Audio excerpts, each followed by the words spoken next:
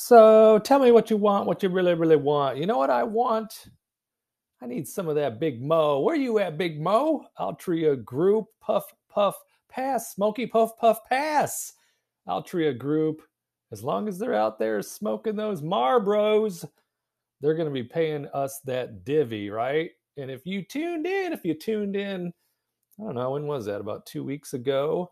I had I had most of my shares. I know I still have like 200 shares.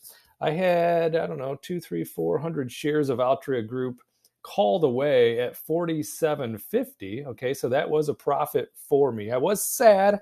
The reason I was sad is I didn't really want Big Mo to go away. And the reason behind that is we love Big Mo and Big Mo's dividend. Let's take a look at the dividend on Altria Group.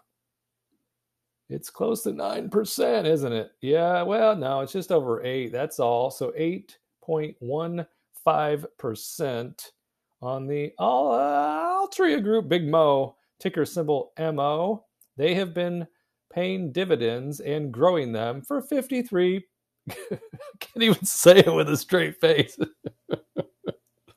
That's older than you, and you're old as dirt, Bart. So they have been paying dividends and growing them for 53 consecutive years. Can you say dividend king? I can. I can say that to you, Bart. Dividend king. So they just announced another dividend. So they're going ex-div and like, I don't know, 321, 324. Let's go back here.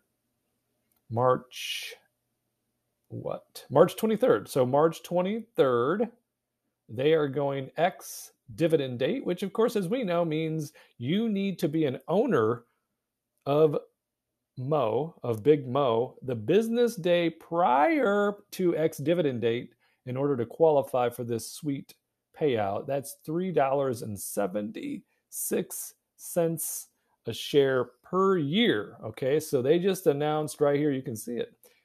Big Mo announced the cash dividend of 94 cents with an ex-dividend date of March 23rd. Hey, you said it was $3.76. Well, it's 94 cents per quarter. And guess what? At some point this year, they will raise it. They'll raise it again. So if we look to the dividend history, you could see, you go back to just 2020, 84 cents a share went to 86, 86 went to 90, 90 went to 94. So their history here, their trend, their pattern, if you will, their pattern is to raise it in the third quarter for that third quarter payment. So we should get we'll get our 94, we'll get another 94, and then they should raise it. So my thought was, why don't we do like Ice Cube did and try to mess around and get a triple double with the Altria? We sold it. It was called from us at 47.50. We made a profit from our last round of holdings, which we were in probably at around just over $45 for that. And even though it's up today, I'm thinking we'll just buy some right here and right now, and then immediately turn around and sell a call out past the next dividend. Okay, so we'll collect this dividend, and then we'll collect the second dividend of the year for Altria Group, and then let's run the numbers and see what that looks like. So what can we get Big Mo for right here? We'll do it live. What can we get Big Mo for? Currently going at $46.34 a share. Let's go for 500 shares. That'll cost us $23,180 right now. We'd like to, what? Let's buy it. Hey, it just went to $46.39. I want my money back. It's too much. So there is $46.39. Okay, that's what we just paid for 500 shares, right? They want me to enable dividend reinvestment. I don't want to do that. I don't do the drip, and I'll tell you why in a different video. But let's see here. So that brings our average cost to $46.34, right? And then if we trade Mo, let's trade Big Mo. Let's sell a call. And then I've done the math, boop, boop, boop, that if we go out to the middle of June, if we go out 106 days, So that is what, 3.5 months? If we go out 3.5 months, we can collect $1.20 on the 47.50. So we can still catch the spread between what we just paid at $46.39 all the way up to 47.50. And what else? And we can collect $1.20, maybe more, on these 5 contracts that we can now sell. Let's go for just $1 more, because that extra dollar, that'll buy lady sweetheart a Starbucks, right? Let's see if we can't do $1.21 a share on the covered call, and they were filled, so we just collected 605 dollar bills, y'all. $605 on that. So let's go over to this janky spreadsheet. I'll tell you, I said it once and I'll say it again. I love spreadsheets. I've never really learned how to use them. So we just paid $46.39 a share, right? So if we do some math, let's carry the 1. Where is our abacus at? We can do our abacus. 47.50 minus 46.39. We're doing math right before your very eyes. So we're going to be at $1. What was it? $1.11? $1.11 a share profit. Okay. I'm going to write these notes for my own behalf. Let's go back up here. 111 times 500, right? Times 500. So if we got $1.11, go back to the abacus, $1.11, and we multiply that by 500. Okay, we'll make $555 bills on a profit there. No, $555 bills. And then if we collect 2 rounds of dividends at 94 cents a share times 500 times 2 different quarters, then we will end up with $940 in dividends. And then also, we didn't collect 600 like I anticipated. We collected 605. So if we collect that, let's see, what does our math tell us here? This is the jankiest math I've ever seen. So a $2,100 profit, right? So we would make $2,100 between the sell of 47.50. So if those 500 shares are called away at the strike price that we just set at 47.50, we just bought 500 for 46.39, right?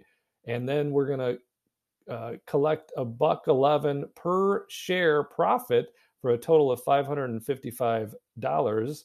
Why does that math doesn't seem right, does it? Get that abacus back out. That's why I like to do it live, because it's fun. It's fun to do it live. Times 500 equals, is there no decimal point on this thing? 500 times $1.11. Bart, that's why you flunked out of college. It's true. That's why I use this abacus right there. Girl, you know it's true. So $555 plus our dividend of $940 plus the premium we just put in our pocket. I mean, it's already in our pocket, right? And that equals $2,100. Now we need to divide that $2,100 by the investment. So let's get the abacus back out. Crank it over here, Terry. Okay, here it comes. So we had 500 shares, and we paid $46.39 a share for a total of $23,195. $23,195, right? So why is the abacus? It keeps disappearing on me. 2,100 divided by 23,195 equals, so that's 9%. But here's the thing. Here's the fun part, right? So this 9% was only for 105 days, or what was that? 106 days. All right. So if we do the math, boop, boop, boop, that is less than 4 months. So that means we could do this trade 3 times a year conservatively. Of course, given the numbers that we just used, it would have to be these types of premiums with this type of volatility, these types of probabilities. All things being equal, we could then do this trade 3 times a year And we've got 9% on this money times 3%. I mean, times 3 trades a year. You'd really need to rehearse these before you do them. I don't want to rehearse them. I just want to do them. We'll do it live. So that would be annualized 27%. That sounds far-fetched, Bart. We just did the math together. We just did it. So these numbers between now and that June 15th call date, June 16th call date, I think I'll be in Yellowstone hiking. Then. So we'll just have our phone. Probably won't have any signal, but we'll still collect all the Dolla Billz because we just collected those. I would imagine that Mo will be called away at 47.50 at that point. If it's not, oh well, we'll just sell more calls and collect more divvies on the sweet Mo. But according to these numbers, beep, boop, boop, $2,100 profit in under 4 months divided by this investment of $23,195. That's 9% return on our capital. And then we can do it all over again. We could spin the what? The wheel of fortune and be around 27% annualized. Okay, so there we have it. Thanks for tuning in on the Altria. Hey, look, they're already ticking up. We made, let's see, we made $0. That's what we bought it for, $46.39. So there you have it. That was fun. I apologize for the math. I really do. So I'll figure some of these things out and get more efficient at them as we go. But the market went from flat to a little low in the S&P to now up over half a point. And that reminds me, because you and I together, we're trying to put a SPY put trade through. And I said, if that thing candles up just a little bit, then that put will be in action. And right after I clicked off, this thing went, like, we were right around here when I was recording that SPY put trade. And then it just went bango, bingo, bongo, candled up 2 huge candles, jumped way above what the average was, what we were looking at on that number of the range. It was trading about $1 range for hours, and then it just went, nope, I don't like it down there. I'm going up here. I'm moving on up to a deluxe apartment in the sky. So that's what it did, but that worked in our favor, right? Because we sold those put credit spreads, and they're already in the 100% profit because they expire in 35 minutes. It's 2:25 p.m. Thursday here in the farm fields of Valparaiso, Indiana, and we have the 5 call credit spreads expiring, and those look so far so good. Blackstone is down today, but we still probably look good even at this 86. Yeah, it's at 88.95. I was gonna, I think I might let the news. I might let the news play out a little bit more because there's 2 little news articles that are strikes against Blackstone right now, which could creep down a little bit more. Okay, so it was even lower. It was in like 86.99 earlier today. The Blackstone, see down here, 86.92, and then it has found some legs and went back up to over 89, and now it's at 88.98. But there is a couple of news articles that might affect Blackstone even going into tomorrow, Friday. So we might just let it ride. No, why not? It's tempting you, isn't it, Bart? It is. It's tempting me because Blackstone's been in the green so much lately, and I've been missing it. I ain't missing you at all. I do. I miss you, Blackstone. But we've had a couple of things here. They defaulted on their mortgage out there in the Nordic region. I don't know exactly where that's at, Norway or something. Do not hate me for these comments. And then also there was here it is. Yeah. So update, Blackstone blocked investor withdrawals from $71 billion REIT in February.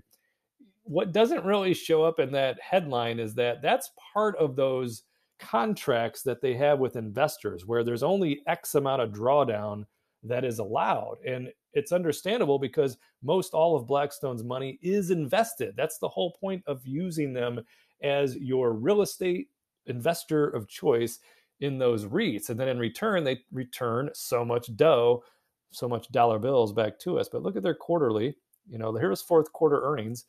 On 1.85 billion revenue, they earned $557 million in profit. Hello. Look at we had all these beats in a row.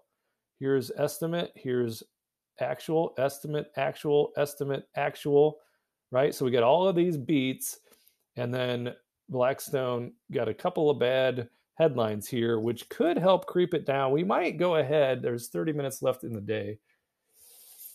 We might consider selling a couple puts for next week because we still have ours for this week to expire. We'll let those expire at 100% profit at this point. But again, tomorrow, what the risk is it could go down even more, which will threaten this $86 put. But that's fine. Even if I just let it ride and let the stock be put to me at $86, I'll take it there. But I am taking up a lot of your time.